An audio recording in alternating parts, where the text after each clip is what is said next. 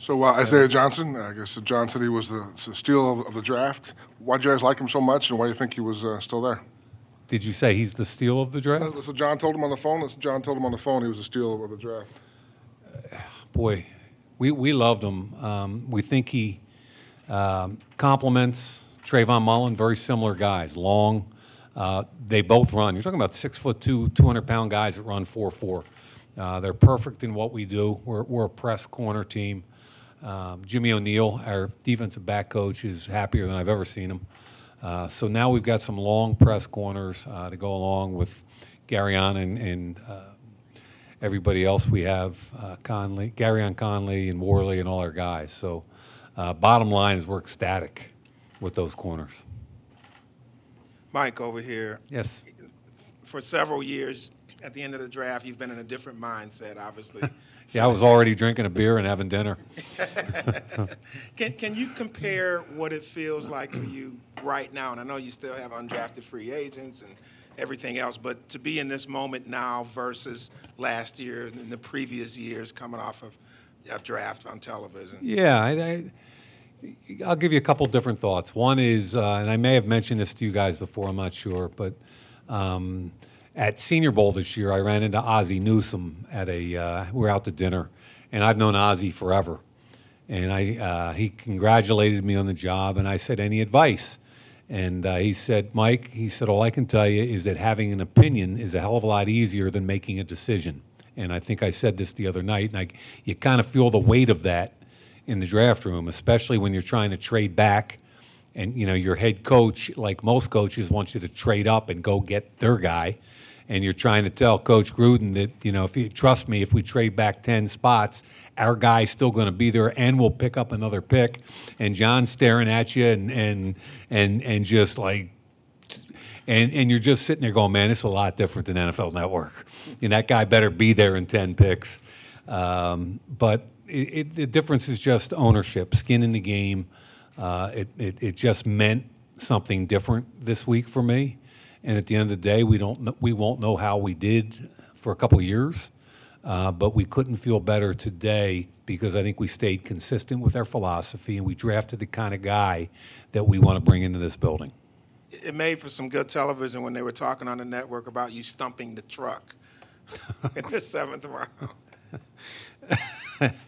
Yeah, the producer, Charlie Uke for the NFL Network, texted me and he said, will you tweet something out and try to, because we used to play that Stump the Truck game on Saturday. And the irony was, I'm not really tweeting anymore, but when I finally looked down, I didn't see the message for a while. When I looked down, we were on the clock with Bell from Prairie View. And I thought, what a perfect situation to text him back, Quentin Bell, as a Stump the Truck. And of course, he got the text, related it to the truck. The truck started looking for him, and then immediately thereafter, they announced we took the kid. So it was just kind of cool. At that point, it was our final pick. I thought we could have a little fun with it, and it was cool. Mike, you talked about the trading up and trading down. Yeah. You did trade up for Renfro. What was it about him that made you guys want to make that move up for him? Boy, I've loved his game for the last few years. I mean, when he caught that touchdown pass against Alabama a few years ago in the national championship game, when you're watching a lot of tape of kids, and you're watching a lot of Clemson and a lot of Alabama and a lot of the teams that have a lot of draftable kids, we get caught up in all Clemson's kids, half of which we drafted, obviously. We get caught up in the first round, the second round, and all these kids they had in their defensive front. And then you put their offensive tape on, and you kind of go, why don't people talk more about Renfro? And then we saw him up close at the Senior Bowl. And when I would go to the South practices, I'd just be like, he has an innate feel for the game as far as separation, how to get open. And I didn't even really care what he ran. He ran faster. I was almost, to be honest with you, I was almost disappointed he ran in the 4.5s at the Combine because I didn't want people to notice him any more than, his production on the field was outstanding. He's got an innate ability to separate. And this is what I've learned from quarterbacks over the year, the great quarterbacks. They love somebody who can win quickly when there's pressure. Okay, when you're bringing 6 and you only got 5 blocking, and you're Tom Brady or you're Drew Brees, you're Matt Ryan. I've talked to these guys over the years, and they've all said the same thing. Give me a quick guy that can win in the middle of the field immediately when we get pressure. I think Derek Carr is going to love this guy. I really do. I think we took 4 or 5 Senior Bowl players. I got a text from the head of the Senior Bowl, Jim Nagy, and the text was cool. He said, that was your 4th Senior Bowl pick from the South. Apparently, I gave you the wrong team. So coaching and being there helped us a lot. It really is a big deal to be involved in that game. What did you like about Max Crosby in seeing him, obviously, guy coming from a smaller school in Eastern Michigan? Yeah, he plays every snap like his hair is on fire. That's number 1. Number 2, he has length. And number 3, he ran in the 4.6s, low 4.6s if I remember, at 255 pounds and 6'5". So he's got some twitch. He's got length, he's got twitch. He's got a great motor. What he doesn't have yet is power. He doesn't have strength yet, and he needs to develop that. When I got on the phone with him, I told him that his future was going to be dependent upon a Gruden, but not the one he thought. It's going to be Deuce, and I wanted him to get philosophically connected at the hip with Deuce because he's got to get stronger. But I loved his tape because he plays his ass off on every play. Hey, Mike, your 7th round pick, Quentin Bell. How unique is it for a guy to have a skill set that can not only play receiver, but pass rushing defensive end as well? We brought him in for one of our 30 visits, and I'll tell you what, our scout, Teddy Atlas, who I was just upstairs with trying to sign some free agents, Teddy Atlas did a great job. He kind of kept this guy alive in my mind, and that's what good scouts do. Like at first I was like, oh, I got to hear about a wide receiver converted to defensive end, and he's from a small school. Come on, Teddy. And he kept bringing him up, and he said, Mike, he was 240 pounds. I was like, wait a minute, he was 222 or 225 he said 240 and he ran 4.4. And that got my attention. And I believe, and I'm not sure about this, but we may have been the only team at his pro day. We were all over him because of Teddy Atlas. He did a great job. And then when his numbers came out from his pro day, I had him earmarked in the back of my mind for that a late 7th round pick, because if he got to free agency, there would have been 20 teams bidding on him. So we took him off the board in 7. Teddy was there were more guys up there than you guys were erroneously told. Early in your GM tenure, I know we're only still a few months in, but you talked about how your tenure at the NFL Network prepared you for a lot of what was to come. There was one part of this draft experience that you never did get to experience until these past couple of days, which is to be on the phone with these prospects when they just learn that they're going into the NFL and they're going to be Raiders. What was that like for you to experience that for the first time? More cool than I thought. And I believe John Gruden is one of the best recruiters, one of the best guys to be a face for a franchise. You know what I mean? His energy is unbelievable. So I really believe that John should be the first voice they hear, because that's who they associate the Oakland Raiders. John Gruden, man. He does an unbelievable, his energy. I told you guys the other night, like he was just at me. When can I talk to him? When can I talk to him? Can I go call him now? I mean, and it was awesome because it was so real. Then I would, for most of them, I would follow him in there and I'd go in and talk to the kids unless we had a trade working. I got choked up a couple times. I really did, feeling the emotion over the phone. I mean, Farrell couldn't talk. I almost couldn't talk. I get emotional about that stuff. It's kind of cool because I remember being a 10th round draft pick, and I remember to this day getting the phone call from the Pittsburgh Steelers and what it felt like. So I'm excited that they're so excited to hear from John Gruden, and to the extent I can add just a little bit, it's awesome. Mike, I know you and John talked about it the other night in relation to the higher-rated quarterbacks, but you go through the whole draft and you don't get a lower round quarterback for developmental purposes or anything. Is there anything to that? Did you consider even getting a lower round prospect as a developmental quarterback, or what's your thinking on how that played out? Well, we've got a young guy still with Nate Peterman. So John told the truth the other night. I mean, our job's to evaluate, and we went out and did our homework, and that's a position my head coach is always going to be ultra interested in, regardless. And we did our homework, and obviously we've been telling you for a long time we think Derek is a franchise quarterback. It's going to take something pretty special to overcome that. We love Derek Carr. We love what we think he's capable of doing in the future. And we felt like we already had enough quarterbacks on the roster at that point. We've done our homework, and we didn't think any of the young, later round guys could beat out who we have. Just between free agency and the draft now, do you feel like you guys have sort of adequately addressed the need that you had coming in at pass rush, particularly off the edge, and then also just taking a step back and looking at the draft class overall, what do you feel like you were able to accomplish? Well, to take the second part of it first, I think we just kept talking. You guys are tired of me talking about foundation players, but I believe in it, and John shared that vision, and we talked an awful lot about a lot of guys this week who we want, who would fit this building, and I think what I'm most proud of is we stayed consistent through the entire process. From the day I got here, with John and I sitting down and discussing what we want in this building, how to develop a team. You know, I try to tell people it's easy to kind of spend money in free agency or draft players, but the hard part is developing a team. And that's what we're trying to do. And we're trying to do it by improving and strengthening our locker room with character and hardworking guys that love it. And that's what I'm really proud of. We stuck to that the whole time. You guys are all tired of hearing me say it. I know it. But that's what we talk about. That's what's most important. As far as the defensive end situation, I mean, let's face it, we needed some defensive ends, right? And you guys have been harping on that since I got here. And we didn't think the free agency was going to be the answer for that. I thought we did a really nice job here over the weekend, to the extent that we couldn't even sign any free agent defensive ends because they saw we drafted 3.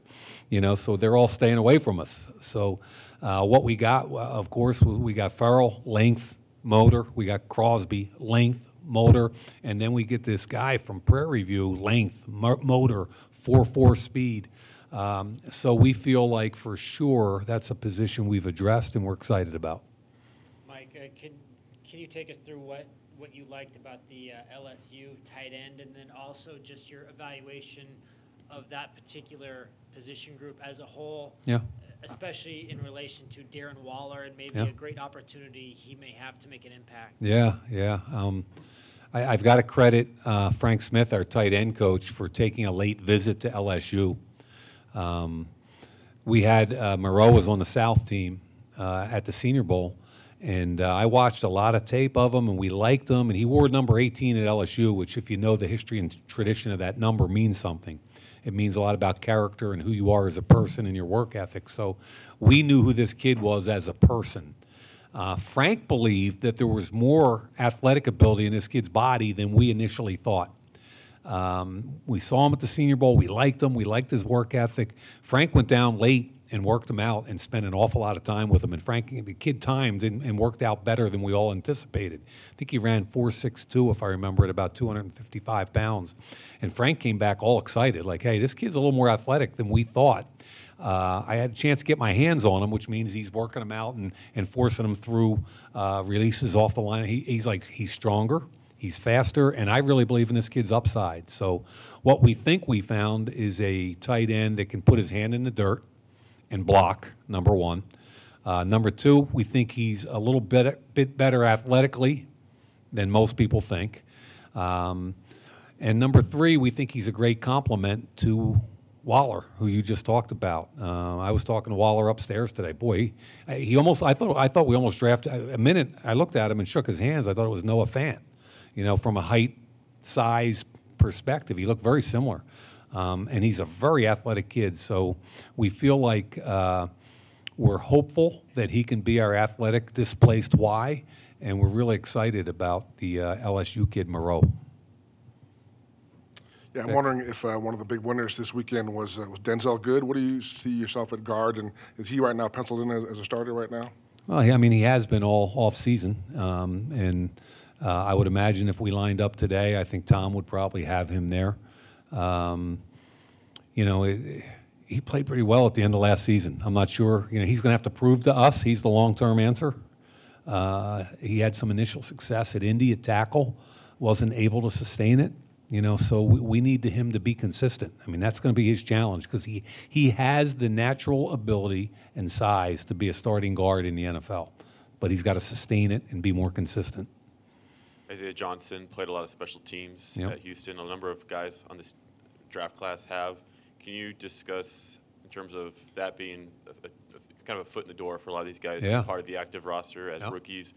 Who, in particular, do you think could be immediate contributors in that area? I mean, you got to understand, Rich Bisaccia, who I've said forever is the best special teams coach in the NFL. I've known Richie for 35 years. We were counselors together at the Joe Namath football camp and when we were in college. He went to Yankton, which I had never even heard of till I met Richie. Anyway, Richie's been all over me in this process about bringing in special teams players, and that has to be a special thing.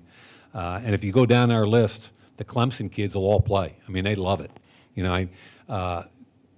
Richie got a phone call from Abram.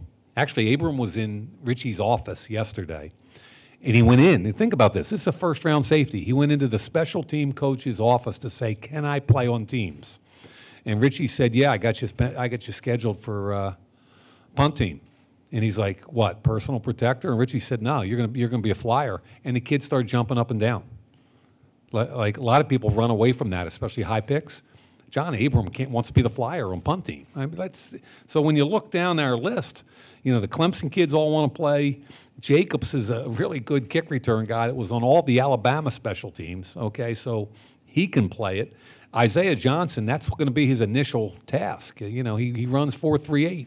He better get his ass downfield, make tackles on punts and kickoffs. He's going to be a core special teams player for us.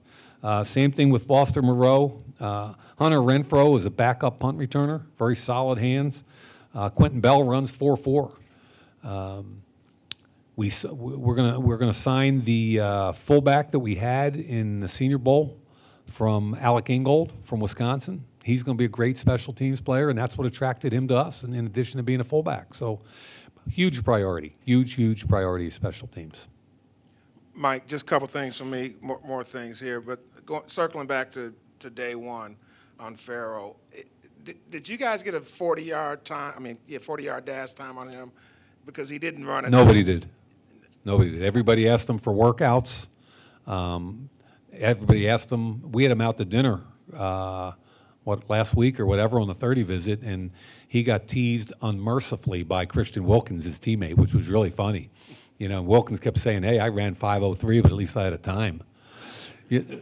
How comfortable were you with that in terms of pulling the trigger? I mean, obviously, look, John and I had to do it. Yeah, John and I had the conversation, and it was kind of like, does it bother us he didn't run a 40? Yeah, a little bit it does, especially because he's such a hard worker and everything. And I finally John and I had the conversation. It finally kind of went to, I just said, listen, we got 3 years of tape. If we can't figure out where this kid can rush the passer and set an edge, it's on us, not on him. Mm-hmm. One last thing. When you think back to the television years and post-draft, how did you evaluate yourself?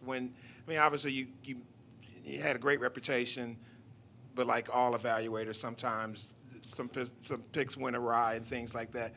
How did you process that when you were in that realm? And I know, like you said, you've got skin in the game now. Take us to that. No, I took a lot of pride in it. I think you should, right? So I didn't really care about the mock draft I did the night. I put a lot of time and effort into it, but I knew that some grandma in Encino could probably do better than me picking names out of a hat, just because one trade can change the whole thing. So for me, it was just all about trying to be the GM for all 32 teams. And I felt like if I fairly and honestly portrayed what each team needed and why each pick was made and hopefully why, or if I disagreed with it, maybe open up a kind of a different position respectfully. And I felt like if I did that consistently for 250-some picks, I had a good weekend.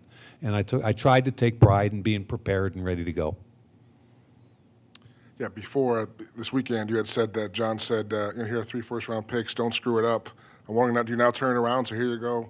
Don't screw it up. Pretty much. It's a really good question, and pretty much, I'll tell you what. We when we got done today, we had a big hug, and we feel like in the last 4 months between free agency and the draft, we've been consistent. We've got the people we want in this building, and nothing's changed yet. We're a 4-12 football team, and we got to prove it on the field.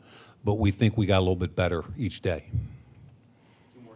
Mike, are you guys going to exercise Carl Joseph's fifth-year option? I think that's a conversation we'll have with Carl. When you spoke with Max Crosby today, we saw the video, and you talked about, John being, you going up to John and talking about his film and kind of just tapping on his shoulder about this guy. And I thought it was a good example of just the synergy between you two. Can you detail that a little bit more in terms of what the back and forth was like between you two throughout the process from a pre-draft standpoint and then these past 3 days? Are you talking about Max, or are you talking about just generally? Just generally, you and Gruden. I couldn't be happier with the way our relationship has developed, and this is a guy with a strong opinion, okay, and he brought me in to have an equally strong opinion, and I think that's the important thing that people have to understand. I didn't come here to just kind of try to set a board. I came here to work with John and try and help him build a football team, a championship football team.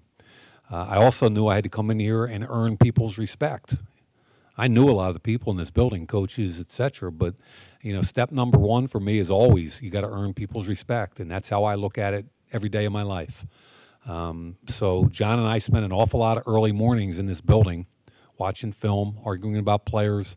I was in with the coaches, I don't know how many days in free agency and draft prep, just me, John, and the entire coaching staff grinding tape together and arguing about players. And I was vehement about the kind of guy we want to bring in this building. I had a lot of, coaches just want talent. Sometimes they don't really care about the rest of it. They want talent. And I think it was a really good, I think we complement each other because when I had a strong opinion, John listened. And when John has a strong opinion, I listen. And we go at it a little bit, which is really good. But at the end of the day, I think the important thing is when we make a decision, it's a Raider decision. And when we bring a kid in this building, when we can disagree all we want. But when that guy gets drafted or signed by the Raiders, he's ours. He's a Raider.